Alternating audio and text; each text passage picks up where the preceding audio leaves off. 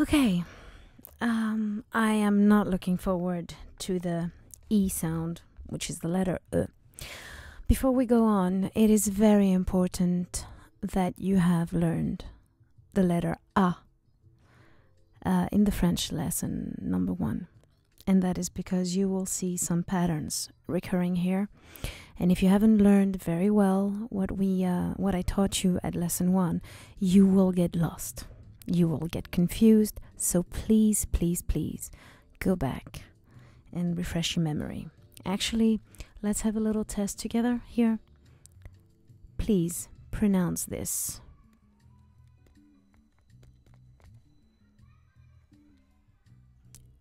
If you said une main, you were correct. And count half a point. If you can tell me also what it means, then give yourself another half. If you remember what this is, I have to congratulate you. But also you have to pronounce it.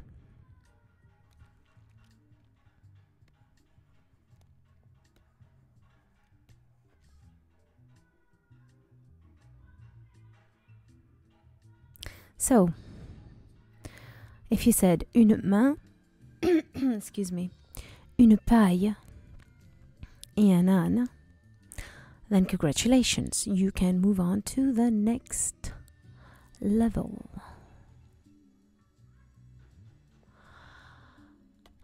Which is the letter E, and I'm really not looking forward to it because the letter E is a huge pain in the bum. You have the sound E and the sound E and the sound E and the sound Am I forgetting something? No, I'm not. Now, in this here, you have this, and you have this. Oops. And this, and this, and this. So let me explain why this is so important. These two sounds, this one here and this one here, are the sounds that are mostly confused in the French language by foreigners because they cannot understand the difference between E and E. Let me show you exactly what I mean. Une mère, which means a mother, est belle. This sound and this sound and this sound are exactly the same. Une mère est belle. It's an open E. And it means a mother is beautiful, and this is a verb. But if you say une mère, oops, that went a little bit too high. Et une mère, which means the C. This is a mother here with her baby in her arms. Oh, how cute. So you have une mère est belle, une mère et une mère sont, which is the verb again, belle. So it is very important to know the difference between this here, with this. E. Okay? So in the next page, we're going to see those differences. Let's take this one here. This sound is the same as this. When you write this, which means 13, 16, which means 16, tête, une tête, which means a head. If you look like a moron. Une mère. Une mère, which is the sea, of course. No, that's not a boob, that's a baby. Was supposed to be a baby.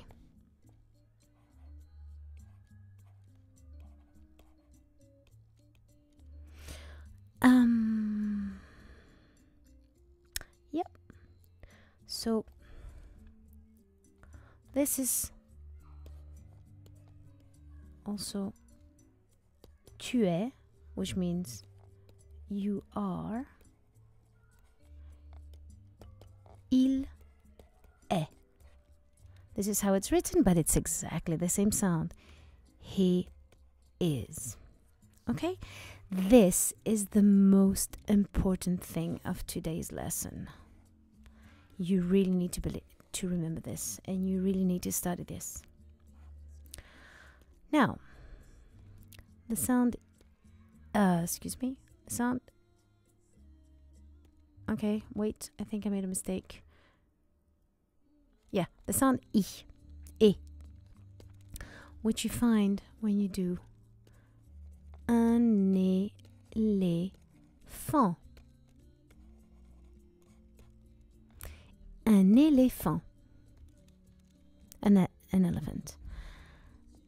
Un éléphant est né.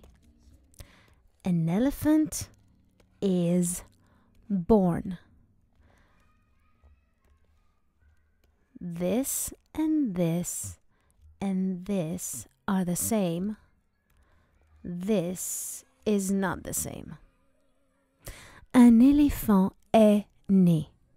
Please say this sentence 1 or 2 times to understand the difference. Un éléphant est né. Un éléphant est né. This sound is also at the end of a word when it is with ER, ET, or EZ. Parler, which is the infinitive of the verb talking. Et, which means and, we saw this, but when it is at the end of a word, for instance,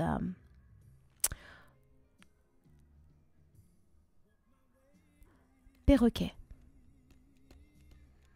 Perroquet. Un perroquet. And here, this ending is the ending of you in plural. Vous parlez. This is my Z, sorry. Vous parlez. So this is the infinitive of the verb talking, and this is you are talking. You talk. So these 3 at the end of a word have that sound. Confused yet?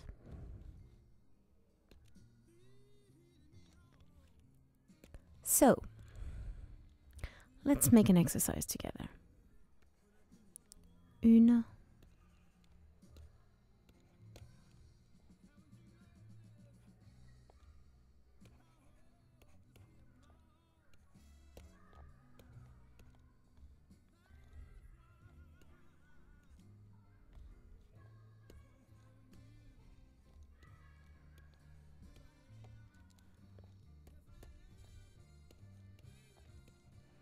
On my own.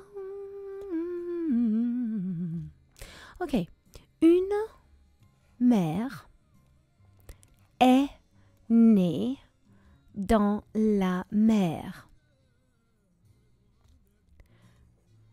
Une tête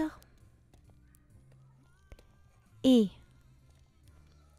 un rein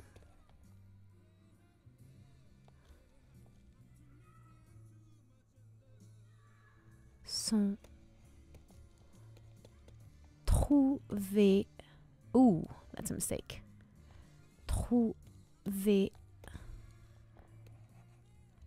Ah, it's so difficult to write with this. Dans la mer. Okay. So, une mer est. Should I put it here? Née. If you said no, you were right. Dans la mer. Should I put it here? Yes, it is the same. A mother is born in the sea. Let's see if there is another one here. Une tête. Should I put it here? Yes, I should. Et un rein sont trouvés dans la mer. A head and a kidney are found in the sea. Where should I put another e? Here. Absolutely right. Now, the sound e. Une mère est née, yes, dans la mer. Une tête est, yes. Un rein sont trouvés, yes, dans la mer. If you're getting confused or if you can't hear the difference, please do not give up. It's a process. Like I said at the first lesson, some people do not have those sounds in them and they need to be educated. And this is what we do here every day. And you have to watch these lessons as much as you can and repeat them and hear as much French as you can. And at the end, it will happen, and not so far in the future. It might take a month if you practice every day. And once you understand those nuances of sounds, you're on your way. I'm gonna end here. There are more about the letter E, but I'm gonna stop here because it's too much. And I'm just going to point out something that some of you may have noticed, some may have not, that this here is the same sound as this here, un rein. And it's the same as the one we found in une main. And this is why I insisted that you have learned your first lesson.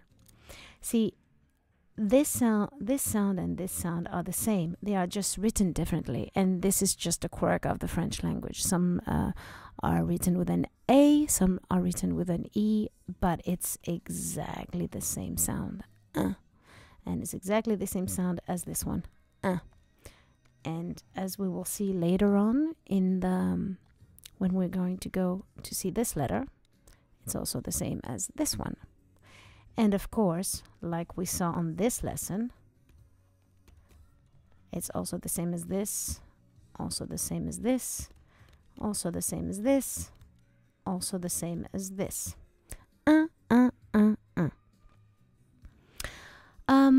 I'm gonna stop here. Hopefully this was enough for you today. And I will see you in the next lesson to finish the letter E. And don't lose your courage, because the letter E is the most difficult one, as we said. And once you're done with this one, the other ones are, a piece of cake. Well, except maybe the O, but that comes much later. Thanks for watching.